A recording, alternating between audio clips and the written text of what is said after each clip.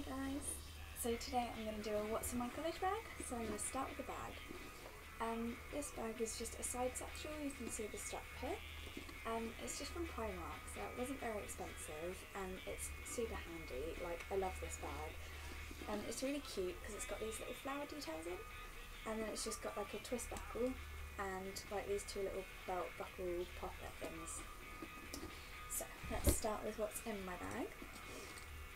First of all, I've got this like scarf, like tube scarf thing, and this is also from Primark, but it's got so many colours in it that it goes with everything, so it's really useful to have because I'm doing an animal management course, and where I go to college the weather can change really quickly, so it's good to have something that you can just shove on quickly and get warm. So then I have my student card and bus pass, which I have to keep on me at all times. It has like the neck strap thing, and it also has a USB stick in it, which is really useful because we have to do all the different assignments and stuff, and like if you do something on a computer and you're like, oh, where's my USB stick? So yeah, that's really handy, it came with it. Packet tissues, because you can never ever go anywhere without packet tissues, they're so handy. Just my house key, because wouldn't be a good move to come home and realise that I can't get into my house. My phone, because I always have my phone on me.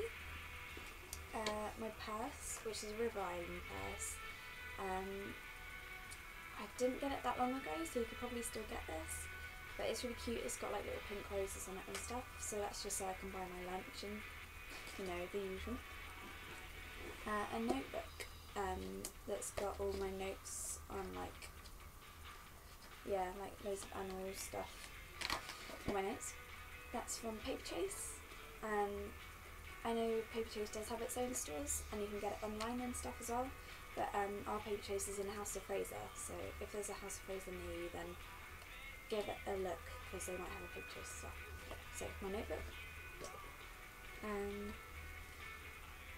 Pen and pencil, can't go anywhere without those. Just like an elastic hairband thing, because when we work with the animals we have to have our hair back, so always have one of those in my bag. Just makeup essentials, so I've got like an eyeliner and a lip gloss, a mirror and like a lip salve, just to freshen up like throughout the day. Just some painkillers, my iPod Nano when I'm walking to and from like the bus stop.